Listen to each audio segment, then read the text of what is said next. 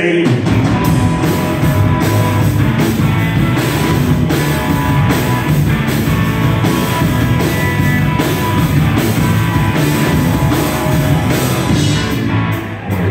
She knew how to twist and shout, kind of girl to tell stories about.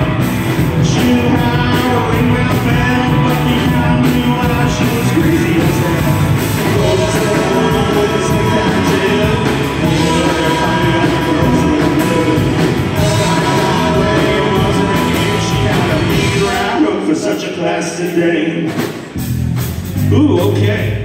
You guys want to hear a story? Alright, let me tell you about the last time I was partying with this girl named Honor.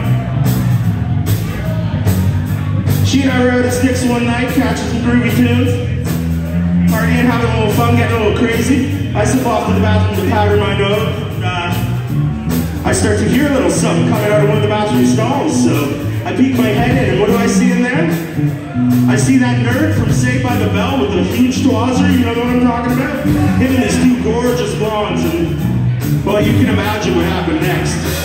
They killed him. Anyway, I grab my $2 condom and I head out to the dance floor to find my girl. She's out there dancing with some guy. I'm like, what are you doing dancing with this guy? She's like, what's your problem? So we start yelling, glasses breaking, shit's being called, cops are coming. We gotta get the fuck out of there. I don't know who drove, we were both way too drunk.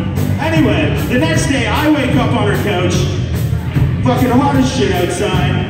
She's gone to work, I got the worst goddamn hangover.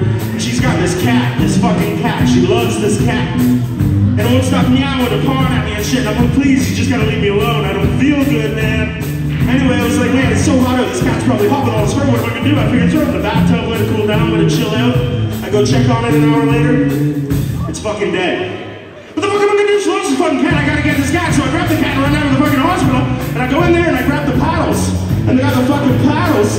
And I just start fucking shocking it. And I start fucking zapping it. And I start fucking blasting it, zapping it, fucking with it. And then fucking fucking. He's like, sir, what do you think you're doing here? I said, I'm trying to use these fucking paddles. What does it look like I'm doing? I'm trying to make my lunch. What does it look like I'm doing? I'm trying to fuck that fucking pussy. What does it look like I'm doing? Anyway, at that point, I don't know if the cat's breathing into the acid. I gotta get the fuck home. So I grab this cat, I run out the door, I get home. The fuck am I gonna do about this cat? She loves this cat, man. So I did the only thing I could think of. Put the cat on the couch, empty out a bottle of pills, wrote a note, left, never saw her again. So ladies and gentlemen, please raise your glasses to Honor. Hey. This one's to get Honor. This one's to stay Honor, and if you can't come in her, come on her.